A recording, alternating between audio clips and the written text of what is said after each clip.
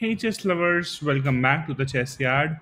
This is dhairyabagga, and today I'll be showing you one of the interesting chess games that I just played some couple of hours back. And now I was playing here as white. I started off with d4. Opponent responds with d5. I went with bishop g5.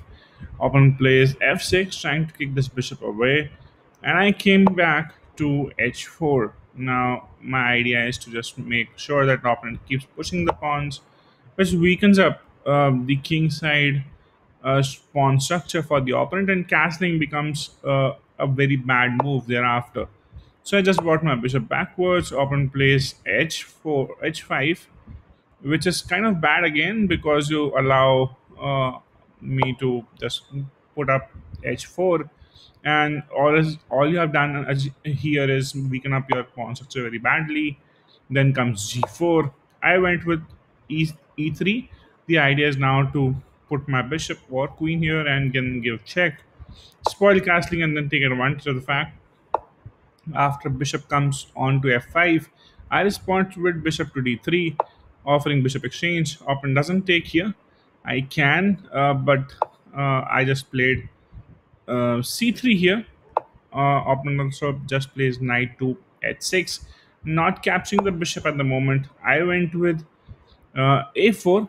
My eventually plan here was to plant the bishop onto b5. So opponent takes on here. I take back. Now a check is coming, and then I can have free pawn as well eventually. So opponent plays knight to f5. It's kind of nice because you have negotiated the fact that I could have given a check from g6, and then I place my bishop onto g4. Opponent plays pawn forward, e6. And here, if you see, there's almost all. I haven't gained anything yet as a serious advantage, but the only advantage white has is that the pawn structure is weak on the king side, but opponent can castle on the queen side and play on from there quite comfortably. I went with queen exchange, offering the queen exchange to the opponent. My idea is if opponent doesn't take, I have this as well coming, but opponent plays pawn to c6, kicking my queen backwards, and I place it back on d3. Opponent plays a5, and here I take on the knight first. Opponent takes back with the rook. I develop the knight, and then bishop comes on to d6. I can go for a pawn break, but I thought I'll just develop the knight first onto e2, and now opponent plays king to f7, because simply opponent doesn't. Opponent also understands that castling here is kind of bad. So just king to f7, trying to stick with these pawns, avoid any checks in the future from g6, and opponent feels comfortable with this kind of structure. Here I went for a pawn break on the c file. Opponent denies that, so I thought I'll push the pawn forward, which is kind of bad, which allows basically b6 to come. That's what happens, and now I cannot take. So I thought knight to b3 is better. That was the correct move as well. Opponent does take. I take back with the knight hitting the queen, so opponent cannot simply take on the pawn on b2 straight away. Moves away the queen, and I here play b3, which defends my pawn with the queen as well as the knight. So opponent tries to double up here maybe with the rooks, but that won't impact because I have two pieces defending it already. So I went now with e4, trying to break open from the center. Opponent does take on the pawn, which I take back with the queen, and now bishop comes on to d6, trying to take on the knight next.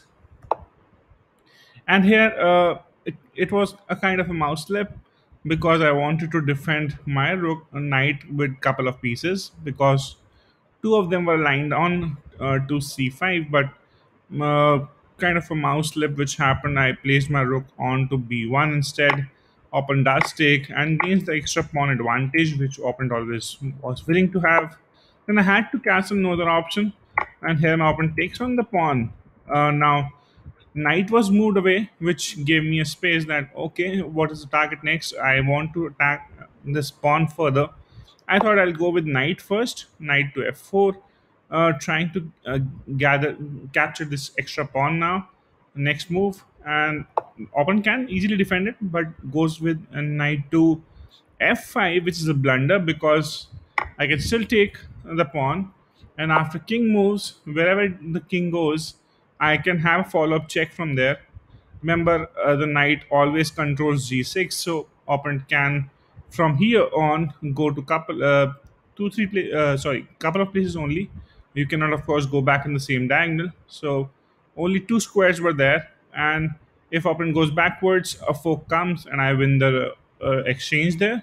If opponent goes on the other side, I can still give a check to begin with, and then the best move as per the engine here is to put your queen in between, and so that like I will be ending up taking the knight for free and gain the advantage back, which was I had lost a couple of pawns earlier, and for that I would get a knight. But here my opponent plays uh, knight backwards on to e7, trying to defend the check, which my opponent forgets that here comes a fork and your queen is gone.